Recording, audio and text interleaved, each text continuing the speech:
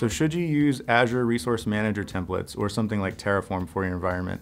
And this is a very environment-specific question, and it's going to depend on what you're currently using. If you're already using ARM templates or Azure Resource Manager templates, then you can go ahead and continue using them.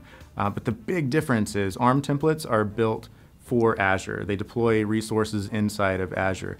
Terraform uses the HashiCorp configuration language, and it can deploy across multiple clouds. It's kind of cloud agnostic. It uses a provider and resource model, whereas ARM templates only deploy Azure resources.